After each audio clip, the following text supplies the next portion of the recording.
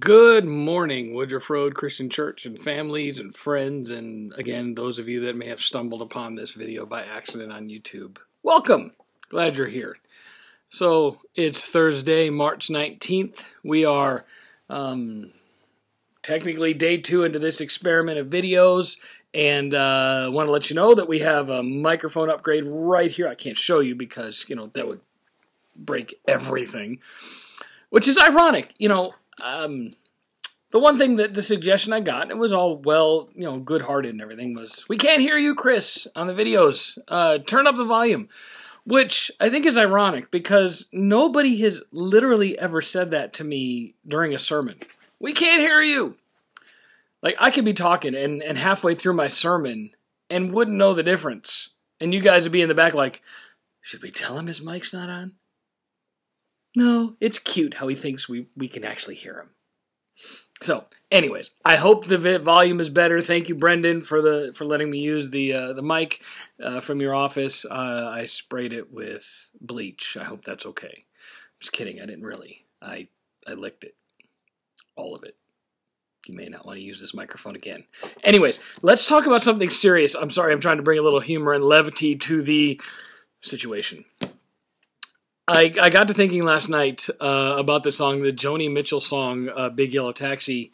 And if you're older than me or my age, you know that song. And really the line I think that most people remember is, don't it always seem to go, you don't know what you've got till it's gone. They paved paradise and put up a parking lot.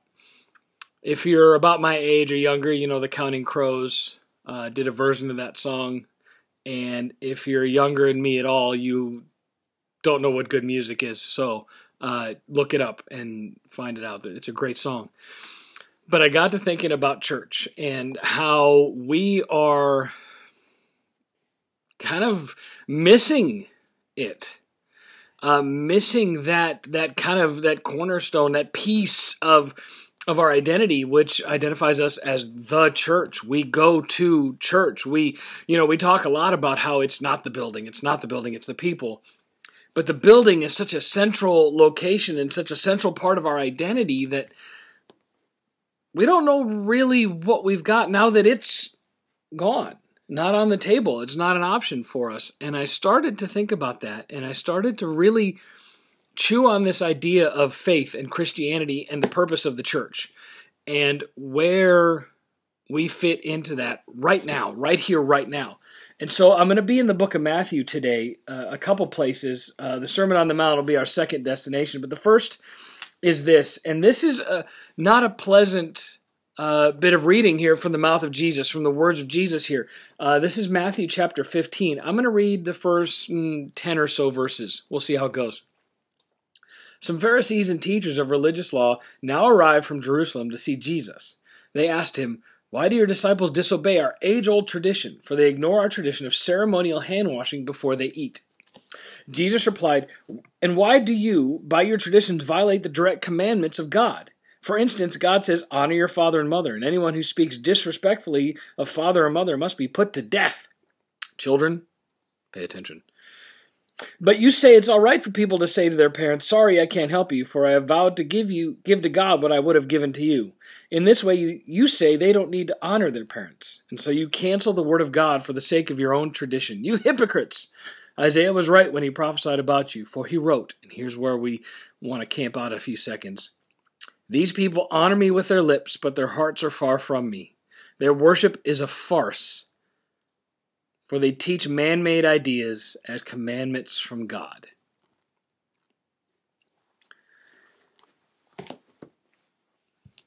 What are our hearts saying now in this period of unrest, in this period of fear? Are we saying, "God, we don't trust you enough. We don't really believe. We don't know what to do"? And yet, in every moment when we have this centralized gathering of church, we declare things with our lips. We declare things out loud about God's sovereignty, about God's honor, about God's place, about our trust in God, about our trust in Him and everything that He's created.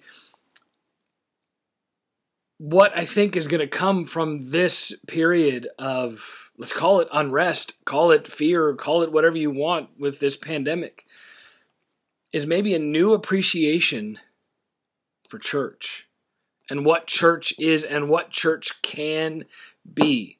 We have taken the building out of the equation. It's not a part of our identity in this moment. How are we going to live as the church? How are we going to back up all those things that we say and sing and confess to when we gather here with groups of other Christians? Are our hearts close to God? Are we drawing near to Him in this time of fear, where we're surrounded by, well, just us, and our families in these little pockets of tension? And so I thought we need a response to this. We need to know where it is we need to go. We need to know what we need to do. And so I want to stay in the Gospel of Matthew. And as my thoughts often do, I ran to the Sermon on the Mount. I went to Jesus' sermon, his big sermon and his big thoughts. And I thought about this. This is Matthew 5:13 through 16. You are the salt of the earth. But what good is salt if it has lost its flavor? Can you make it salty again? It'll be thrown out and trampled underfoot as worthless. Are we salt right now? Are we salt in our neighborhoods? Are we salt in our homes? Are we salt when we don't have the church building or that church identity to say it for us? Verse 14. You are the light of the world, like a city on a hilltop that cannot be hidden. No one lights a lamp and puts it under a basket. Instead, a lamp is placed on a stand where it gives light to everyone in the house. In the same way, let your good deeds shine out for all to see, so that everyone will praise your heavenly Father. Now is the time more than ever for us, Woodruff Road Christian Church, to be the church, to be exactly what this world needs, to put our hearts into it.